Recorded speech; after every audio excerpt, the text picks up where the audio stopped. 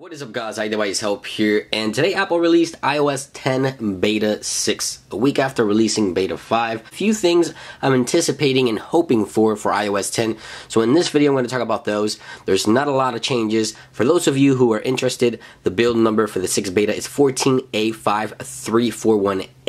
That is the current build number, and public Beta 5 is available. Beta 6 is only right now available for developers, registered developers. I'm also going to talk about the iPhone 5, and as I mentioned, the performance and everything in between from Beta 5 to Beta 6 is almost identical. If we take a look here quickly at the iPhone 5, iOS 10 and Beta 5 and Beta 6, even the performance is basically identical. Identical and same with single core and multi-core score. Not that it is a bad thing. iPhone 5 is running absolutely amazing running iOS 10, but again, no new features. The few things I'm anticipating and hoping for in iOS 10 is three things.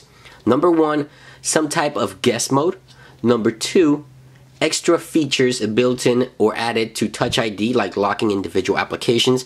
And I'm also hoping for dark mode, night mode, whatever they want to call it. Just a new feature that allows us to use our devices at night with ease, so it doesn't strain our eyes with all these white elements on the settings application, on the music application. So hopefully Apple will bring that to iOS 10 as well. Quickly taking a look at the animations, which is the only thing I feel that's changed a little bit. If you take a look here at the settings, you may see it zoom in and out in a different manner. I'm not sure if that has to do with any type of glitch, but the animation just seems a little different in some way. Now, I want to quickly test the glitch that I shared with you guys in Beta 2, I believe, where you put your device in landscape mode, and then you go ahead and turn on the rotation lock.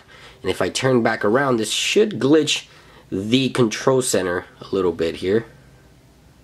And yes, it still works. So that's still there. That glitch is still there. I kind of like the way this looks. Let me know in the comment section down below. Do you guys like this look? Do you think this is something Apple should go with? I think it's kind of cool. But anyway, guys, that was just a really quick look at iOS 10 Beta 6. No new features have been added. Minor under the hood fixes. A little bit tweakings here and there for Siri. Nothing major, guys. Just wanted to give you guys a quick update and share those thoughts with you guys. Leave a comment down below on what features you're hoping Apple releases before the final release, or adds to iOS 10 before the final release. But anyway, guys, that about brings an end to this video. If you enjoyed it, like always, don't forget to click that like button. Much more videos coming your way. Be sure to stay tuned. It's been iDevice Help, and I will catch you guys on the next one. Peace.